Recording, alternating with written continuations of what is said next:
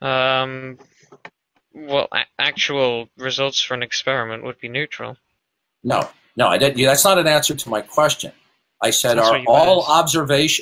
are all observations theory laden? No. Okay, that is a false statement you made. That is 101 Oh my philosophy. That is what. See, you're spouting off like you understand science. This is 101. This is what you will learn in week 1 in a 101 class in the philosophy of science. There are no neutral or objective observations. Everybody approaches empirical endeavors and physical phenomenon through a network of beliefs about the nature of reality. So an observation is not merely just simply sensory input. You have sensory input followed by a cognitive processing that we call an observation. So in the philosophy of science, all empirical observations are inherently theory-laden given one's web of belief. So when you appeal to the interpretation of quantum entanglement, that observation is actually a theory-laden interpretation. Okay? Now, do you want to deny that? Yeah. I don't think there's any theory data when I titrate something and I get a centimeter cubed value of 25. You're not understanding. I don't think there's any theory data there. You're not understanding. Either you're understanding what I'm saying and you're evading it, or you're truly not understanding it. I mean, you're using observation. You cannot evade the basic concept in the philosophy of science that observations are inherently theory-laden. In other words, when you have sensory data, right, coming to your eyes and your ears, you are going to, that sensory data will be cognitively filtered. Do you accept that? Not in all cases. Oh, explain to me how sensory data is not cognitively filtered. It's not.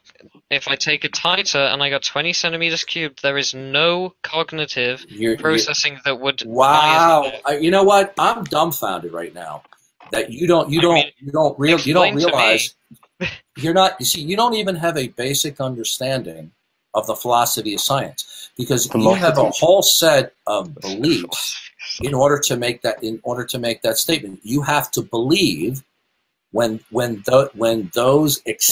have those experiences that we call sense data, you first have to have a belief that there are causal relations between events. Okay, right. You understand that? Can I ask a question now? Can you please wait? Because I'm getting to the point here. Because I want to demonstrate here that nothing's Dredd doesn't know what he's Nothing talking about. can be proved then. Dredd, I want to ask you a question. When you talked about the empirical endeavor that you just presented, must you first believe, following those events, that there are causal relations between events?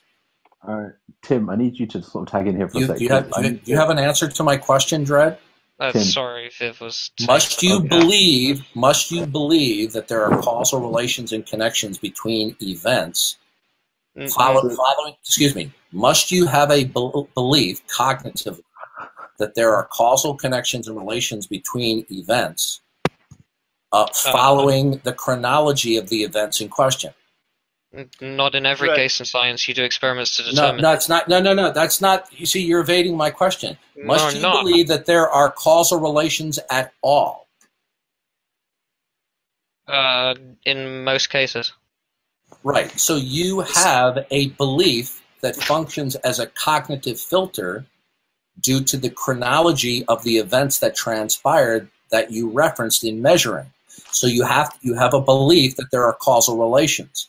You cannot demonstrate that there are causal relations empirically because you would have to presuppose there are causal relations in order to invoke things like sense perception. Now, when you talk about an observation, would you also have to presuppose that nature operates in some regular ways as a belief, as a part of a cognitive filter when you talk about sense data?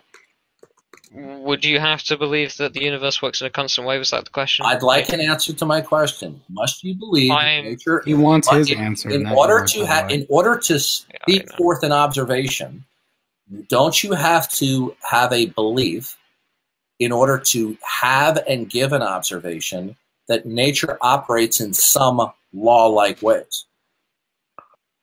All right. Can I ask a question here? Because obviously, okay, I'm waiting for his answer. He's not going to answer, and I'm going to. My question. Do you have an answer to that question, Dredd? Wait, I do have an answer to his question. If you I'm not. Well, you can wait your turn because I'm speaking. Hold on. Dredd, do you have an answer to that question? If you want to say who can and can't talk, you got to do that in your room. Viv, go ahead, man. If you got to. So I'm just waiting for him to answer. So Dredd is tapping out. He's not going to answer your pointless question. The point that I'm going to ask you, Darth. It wasn't point. It is a pointless question. Are you a Bible literalist? Yes, I am. Okay, so do you want to explain to me the science behind the flood? Because no, I don't have to do that because okay, cool. So basically, there would be enough. Hold on. You want to have a conversation here? He didn't want to explain, so I was going to explain. I'd like to respond instead of you running roughshod over me. Now, you asked me if I'm a Bible literalist. Okay, can you please tell me basically what your worldview is? Okay, that's irrelevant. And my worldview is orthogonal. No, it is relevant because you just asked me my worldview. I'm asking you your worldview. It's orthogonal. It's relevant to me. I'd like to know the worldview that you're speaking from because meaningfulness and intelligibility. Talk about you instead of you trying to tear them your apart. model of reality. I would like to know what you are. Are you not a biblical literalist? It's Nunya. Okay. Are you not a biblical literist? It's Nunya. I'm waiting for an answer. I just told you it's Nunya. I don't know what that is. It's none of your business. None of your business. Okay. Okay. Well, so anyway, as I was saying before, you kept interrupting me. Here's the problem, because therefore any concept that you put forth won't have a foundation for meaningfulness. That's bullshit. Okay, so let's look about this. Can a predication be meaningful from a vacuum? That's irrelevant. Okay, that's a non-argument. Yeah, so anyway, it is saying it's irrelevant is simply a childish way of going la la la la la. Now, okay, that's nice. That's what you're doing right now. If you make any assertion to me, you will be making an assertion from your model of reality. It's inescapable. Okay, that's fine then. You're not going to be making an assertion from a worldview that you believe that doesn't exist. So the next assertion you make, stop filibustering. The next assertion you make, I'm going to have to ask you what model of reality provides for it. All right, so basically this is going to be an open, I'm going to reply to the room since you obviously don't want to fucking reply to me. So basically, since he's a Bible literalist, okay, based on the understanding of what we know of the Earth's atmosphere, there wouldn't have been enough water for the fucking flood to have occurred. And had there been, and given the sort of conditions, the oxygen would have been so rich that a single spark would have ignited the atmosphere. So if there was a storm, basically it would have set the whole world on fire. So that basically decomposes his entire sort of argument. If he's a Bible I wasn't done talking. Don't interrupt me. So basically what that means, is the flood did not happen. So that disproves the flood. And he just said he's a Bible literalist. So basically what we can now turn around and say is Darth Dawkins was wrong. He refuses to admit so. And basically I have just BTFO'd him. Sit down, Darth. Okay, are you appealing to the laws of nature as a falsifier to the Noahic flood? I mean, listen, Darth, don't go down this rabbit hole. Are you saying, based on the current... Did you just appeal to science? Did you just appeal to God? Oh, did you appeal that science falsifies the Noah account of the flood? I did. Okay. Does science require that nature operate in some law-like ways? I mean, for the flood to happen, it needs to have enough water for it to happen. And science proved that there wasn't enough water. Does science require that not an argument. Laws of nature? Darth, answer my question. Stop dodging. Okay. See, what you're having here is Darth is being incredibly juvenile. He won't answer my question. He keeps dodging and evading, and it shows that he's actually being controlled. You said science falsifies the Bible. It falsifies the Noah's flood. Now, does science require laws of nature? Okay, see, Darth doesn't actually reply to my point. The point which turned around and said that there wasn't enough water. No, I want to see if your worldview. I want to see if your worldview has a basis for science. Is there a basis for science? You just crushed on a Christian. Holy shit! Basically, I just bodied Darth right now. How Darth is now having a breakdown. How is science viable? You can't answer my point. Have you noticed it? Like, require that laws of nature. Darth, explain to me how the flood happened if there wasn't enough water on the earth for the flood to happen. Explain that to me. given that the God of the Bible is Magic. omniscient and omnipotent, and He's pulling out his God ass, is that's the what. basis of all possibility, okay? And God, since the Bible teaches that God upholds all things by the power of his will, the only reason why anything can be or cannot be is in virtue of the will of God. So the fact that there would be enough water is simply in virtue of God's absolute omnipotence and sovereignty. Now, Okay, since so you don't that's accept what- that, okay, I'm hold on, not done yet. I'm not done yet. So then Now, stop since pausing. you feel that science falsifies the biblical account, what I'd like to know is if science is a viable concept outside of the biblical worldview. Okay, Now, so science basically, I'm not done fucking yet. God, then I'm not done yet. Stop talking. I'm not done slow yet. person. I'm not This done is- yet. This is hilarious. Now, what I'd like to know from you, does science as a viable concept require that nature operate in law-like ways? Okay, so basically, what you're saying, is the laws of physics and the natural laws of this world. God, they don't apply to God, right? So the laws Okay, of the I God asked you a created question. matter. I know, but I don't need to answer that question because it's an irrelevant question. Well, you do need the I don't. need to answer the question, because in the absence of answering the question, then you will be invoking the viability of science without basis. Am I some kind of slave dart that I have to answer your questions or something? Am I? You don't have forced to answer it, I but don't. then you would be making an arbitrary claim about the viability of science. Is your advocacy of science arbitrary or not arbitrary? Is your advocacy of God arbitrary or not arbitrary? No, it's non-arbitrary. Why is it Now, not would you answer arbitrary? my question, please? Why is it not arbitrary? Okay, why? Because God has given self-disclosure of himself. Now, I've answered two of your questions. Now, does science require that nature operate in law-like ways? Does science require that nature operate in law-like ways? Darth, hold on. Dude, you're beating a dead horse. And who's saying that? Because I can't see Does the science listeners in the require chat. that it work in law-like ways? Okay, Darth, this is the point that I'm trying to make to you. Okay, so basically, what you're saying is God has gone against the laws of physics. He's created water out of nothing. What laws of physics? What laws of physics? So wait, are you now saying the laws of physics don't exist? No, I'm asking you. In your worldview, are there laws of physics? Whatever the scientific community agrees the laws of physics to be I'm based on asking the current you, understanding of science. do you believe that there are laws of physics? My view on this is irrelevant. No, it is relevant, because you said that science mitigates against the Genesis account. I just explained to you. Okay. Does science require laws of physics? Listen, okay, I'm telling you that it doesn't matter. Does science require laws of physics? I'm not answering this question. So you can't defend what the nature of science is, then? No, because you're asking me for anecdotal evidence about my own personal subjective opinion. Can you tell me what the nature of science is? Why is my subjective opinion about what science is relevant here?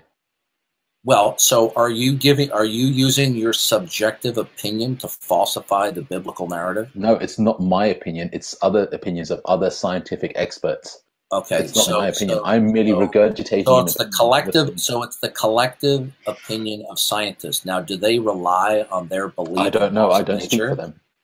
Okay. Now, do the laws of physics mitigate and contradict the Genesis account? According to this, yes. Okay. Now, are there laws of physics? I don't know. I'm not a physicist. So you say I don't know contradicts the Genesis account? Are you a biblical scholar? Okay, so in other words, you're saying that I don't know falsifies the Bible. That's what you just said. No, I'm saying that scientific inference based by other more educated individuals blows your argument out of the water. So they're educated. What are they educated? What are they knowledgeable about? Don't overtalk me. Don't overtalk me. I'm still talking. What I was saying, I'm going to talk really slowly so you can understand me, because I feel that you're not getting the point that I'm trying to make to you. So basically, Darth, what I'm trying to say to you is other more experienced experts have said that there was not enough water in the earth for this to have occurred based on our understanding of what has happened throughout the time period. Understanding of what? I'm still talking. Why are you interrupting me? Like, you cry about people interrupting you, but you don't. Because you're repeating yourself what you said a few minutes ago. About him interrupting you. Just get to the point. Okay. All right, so the point that I'm trying to make to you is they have ascertained and proven that there wasn't enough water for it to happen. And had there been enough water, the oxygen in the environment would have been so rich, it would have ignited it had there been a single spark, which during the time of this storm, there was a thunderstorm that would have ignited the atmosphere. Yet, as we know, the world did not explode, the sky was not on fire, therefore it could not have happened. Unless you're saying that there was an event which would have burned up the entire ozone layer, killing all life on Earth, suddenly occurring. Now, are you saying that happened? Are you saying that there was an extinction level event? Is that the claim that you're making now? What I'm not understanding is, are you saying that the laws of physics contradict the Genesis account? What? No, just stop. You're talking around me and you're being really disingenuous. Answer my question, Darth. If there was an extinction level event, yeah, why is it not in the Bible? Because unless God came in and directly interfered, which he's not supposed to do, as far as I'm aware. He's not supposed, aside from his few interventions that he's made, he's not going to come out and save us all. Since, to answer to your question, since God is sovereign and omnipotent, and all occurrences are in the power of God, he upholds all things by the power of his will, God can flood the earth in any way he sees fit. Now, what I'm asking you is, since you do not accept the Genesis account, you're appealing to the laws of physics to show that the laws of physics contradict the Genesis account. What I'd like to know from you is, are you referring to the laws of physics, the uniformity of nature that was instituted by God, or are you referring that there are laws of physics without God? My fucking God, this is irrelevant. No, you invoke the laws of physics. No, that's irrelevant. My viewpoint is irrelevant. Okay, you keep denying my point. Are you using the laws of physics as a defeater? Why is the laws of physics a irrelevant factor when I'm explaining why it could not happen? Are you using the law of physics as a defeater? Are you using an appeal to authority as a defeater? I'm waiting for an answer to my question. You're trying to use an appeal to authority. You're just full of Are you using the laws of physics Darth, as I can do this all day. I can do this all day, Darth. Is that not a fair question? No, because you're being disingenuous. You're asking a completely irrelevant question. Okay, no, it is relevant because you indirectly invoke laws of nature. Nope. It doesn't matter where they come from. So you did not appeal. That's not what I'm saying.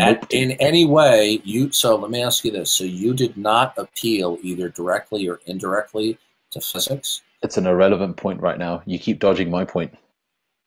You didn't appeal. Stop dodging, Darth. Physics. Stop dodging. I mean, does everybody see what's going on here? Every time I ask a simple question, we get You're dodging his question by trying to go off on a bunny trail like you always do. It doesn't matter what your world is. How is me going off on a bunny trail when I'm asking about his invocation of physics? It doesn't matter where physics comes from. He asserted physics. I want to know if physics is viable in his worldview. It's irrelevant if it's viable in my view. Bagel, is it your understanding? Bagel, is it your understanding that he did or did not invoke in any way physics? Doesn't matter. It doesn't matter if he did. Okay, so see, this is what we've come to the point now where you guys don't actually want to have a conversation. So no matter what question that I raise about any assertion you make, the response that you give is, that's irrelevant, that's irrelevant, that's irrelevant. So the point is, we can't possibly have a conversation or a debate when every time I ask you a question specifically about something you asserted, and the retort is, that's irrelevant. This is a complete evasive tactic. All right, I'm going to go next. Okay, so Darth, and I've done my job. You're just trolling now. Thank you for your time. No, I'm not. I think the issue here, guys, is Darth, you were trying to basically inquire about their worldview, and you were kind of sort of quizzing them, so to speak. Not exactly quizzing, but you know what I mean.